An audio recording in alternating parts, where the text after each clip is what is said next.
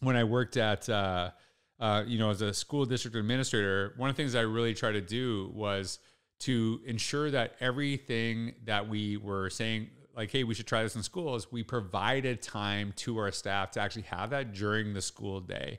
And like, even that was hard for me because I knew you wouldn't just have a substitute teacher come in and actually, and then the teacher just didn't have to do anything. They got to prep for it and all that other stuff. So there's always that time commitment. But I knew that the time demands on teachers were so high that if we asked them to do all the things they have to do in school, plus put in extra time after school because there's some initiatives that we thought were really, really important, it was just overwhelming. So we said, look, if we can really just kind of support people to actually, for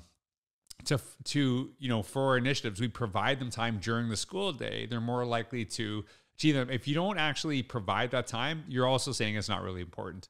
And here's a little example of something I did. I used to work at a central office, and I would call a school principal and say, hey, I'm going to actually book a sub or two for your school, and here's some slots for your staff. Tell me when you have like your schedule, what your periods look like.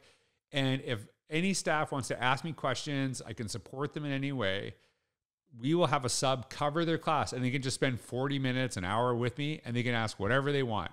I never went there with an agenda, maybe other than the agenda of connecting with people and supporting them. But I wasn't like, I want them to individually learn this thing. I would just say like, hey, here's kind of the portfolio work I do. What's one way I could support you? And staff were really appreciative of that because they could do it during the school day. They get one-on-one attention for that to try something new. And then I would do everything to support them.